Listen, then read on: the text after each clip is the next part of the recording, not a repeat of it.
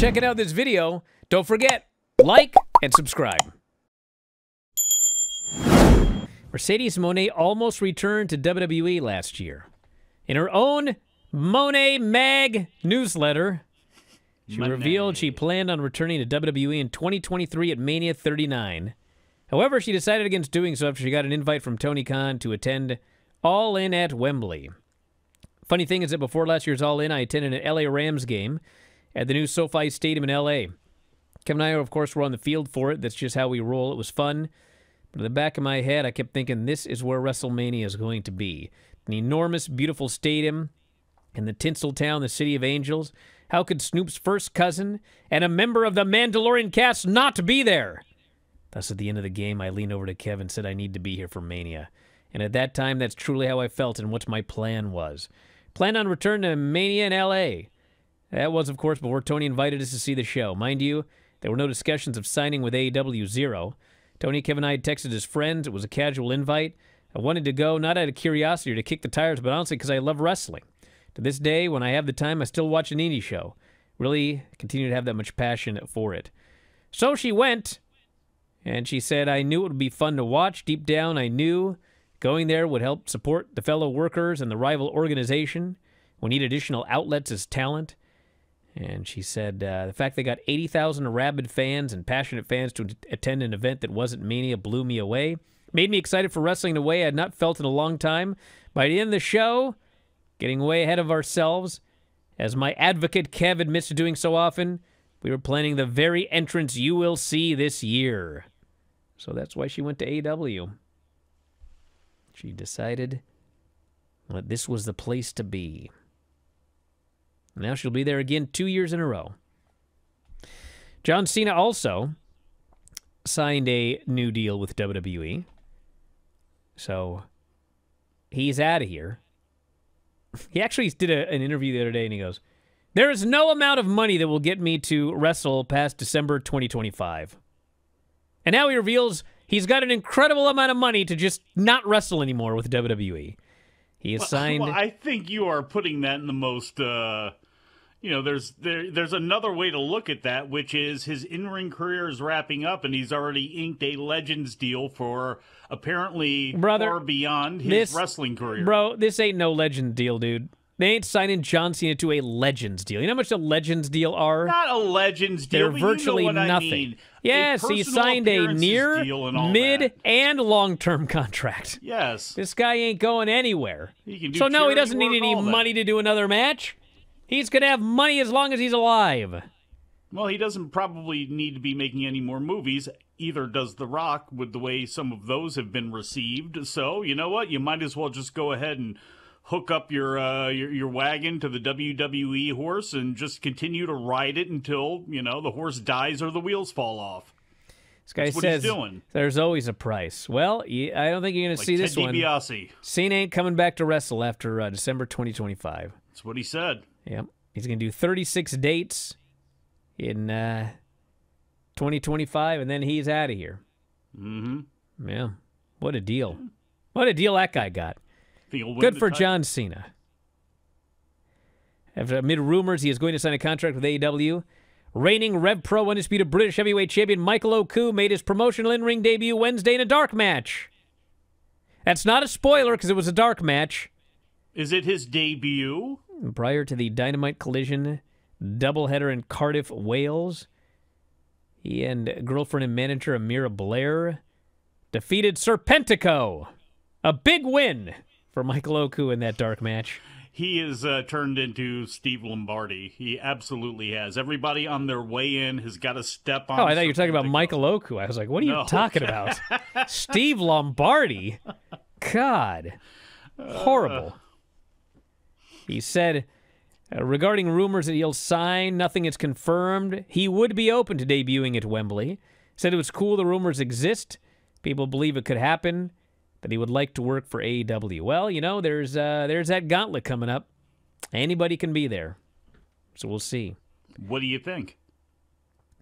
Well, think he'll sign? Think he obviously he would love to sign, I'm sure. Well, that sounds like he's signing to me then. Also, Hangman Page will be in London despite not having a match scheduled for the show. He won't give away his plans, but he has some idea of what he wants to do. Well, let's see. We got a gauntlet match where the winner gets a world title shot. And currently, at least at this moment, the world title is on Swerve. So maybe he'll be in that match, or maybe he'll show up and he'll screw Swerve out of the title.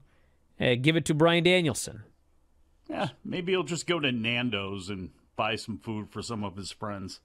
Honestly, the simplest thing, I know people like clean finishes and everything, but if you look at the storyline from day one, Hangman needs to cost Swerve the title, and then it needs to be Hangman and Swerve at All Out, and Hangman gets his revenge.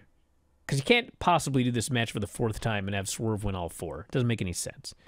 So, well, let me ask you a question then, in that case.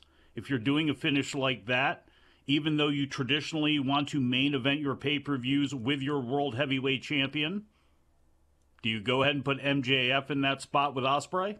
I mean, I was curious about Bryan the card Danielson layout is anyway, but if you're going to do a finish like that, that's even more excuse to have I'm pretty Ospreay sure go. Bryan Danielson's doing the main event. Could be wrong, but we shall see. They very, very, very rarely do not headline with the AEW title. But yeah, someone on the chat here goes, no more Swerve versus Hanger. Are you kidding me? Oh, come on. Are you kidding me? Hangman needs it. He needs to get his, and I know Hangman can be a polarizing figure. I really like him. And I don't look at him as like this tail-kicking Magnum TA care. I would like him to be, and he's got to turn into that. And I don't know if he's got that in him or not to really come across and really exude being dangerous and being a jerk, which everybody knows that he's not for real. But he's got to try to find that and channel that. And he's got to try to really get it where he's not such a cartoon, because it's bordered on that. And I like some of it. But he's got to make people believe that he's really going to rip Swerve's head off, and he's really serious about causing chaos and really leaning into this. They need a big heel as much as they can anyway. I don't know if he's going to be that guy, but he's got to do everything he can, because Swerve is going to be cheered in this. He's the one that people are going to like, unless everything just turns completely upside down again. I don't think that's going to happen, so he's got to lean into this hard. So whatever he does, it has got to be visually violent and really, and I don't know how you do that since they've already been drinking each other's blood, but you got to make it as effective as you can. Otherwise, I can see people going, I'm done with this thing. Well, he did spend a lot of time in this interview talking about Swerve. He has something he should never have gotten in the first place. I've made it my mission that after he did what he did, he would never hold it. Because I always felt the AEW World title was something that was earned. Not just through hard work and winning matches, but it was something, I don't know, cosmic about being right, doing the right thing. Well, he's wrong about that. I set out to make it my mission that he would never hold it, because someone who had done what he had done should never be allowed to hold that above their head to say that they are the best, because he's not. He's the worst of humanity. But I was suspended, gone for 4 months, had to sit at home, had to hear about it, had to see it, had to see him win it, had to see him carry it around, had to see the people cheer him when he came out with it. It was, I don't know, it was just impossible. Impossible. Something that should have been impossible. He should never have won it. Shouldn't have it today, shouldn't have it tomorrow, it should be mine. So he's upset. He's upset. Yeah, he needs to also cut that promo, though, on TV with the right inflections at the right time to really make people believe it. And then, good. He had words about Bryan Danielson.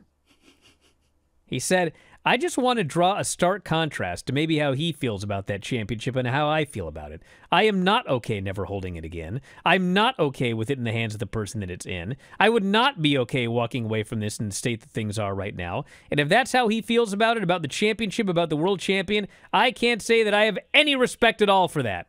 Why was that not on TV a couple of weeks ago? Same with Kingston's Because we don't want promo. everyone on TV burying Bryan Danielson. He is headlining the show. But a couple of weeks ago, we already you should got have it done from that. Eddie But Kingston. You should have done that, and it should be heels going after wishy-washy baby faces who might retire. You know what I mean? Like, there should be a level of that, and that's good for Hangman. Obviously, look, that should be on TV. And again, him cutting that promo and being serious about it and caring about that title, all that stuff, perfect. perfect. He is a lifer of AEW. Danielson is always going to be recognized with WWE. There's always going to be people recognized from other places. I don't care what Jericho does in AEW. Most fans won't see him that way. Adam Page is their guy. He is the guy as far as that company goes. So, good. Thank you for watching. Make sure you subscribe to the channel and click that notify button, and you'll never miss a video again.